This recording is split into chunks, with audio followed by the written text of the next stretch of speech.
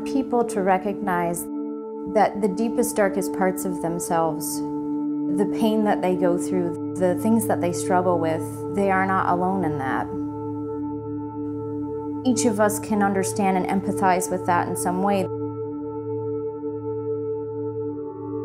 To me, the definition of art is that when you look at it, you feel something and you connect on some level with that feeling, with what you're seeing. And so, to me, this is the perfect example of what I want people to do. I want you to look at the painting and I want you to find that in yourself and recognize that, because I think there's a little of us in each of these paintings.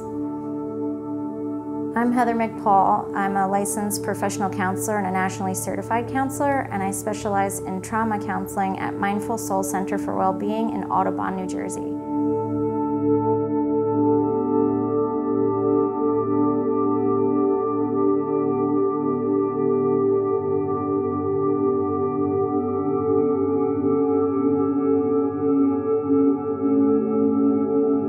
The couch from here is from my perspective about what happens in the counseling room on my couch.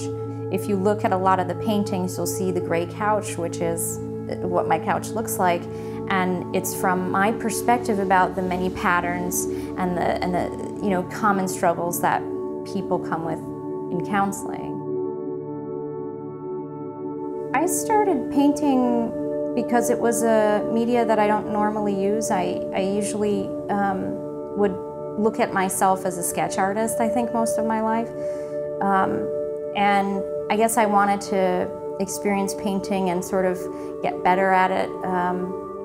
But I also wanted to find ways of expressing myself with tools that I'm not familiar with. Because I thought that that could really bring out some interesting things.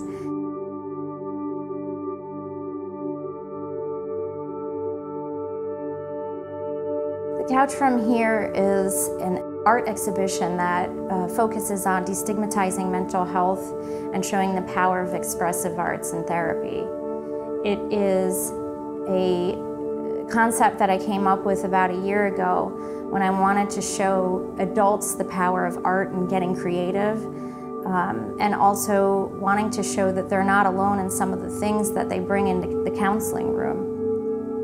A lot of the same patterns and a lot of the same behaviors and worries are pretty common across the board, and I wanted to show people that they're not alone. And I think essentially the most powerful words in the world are "me too."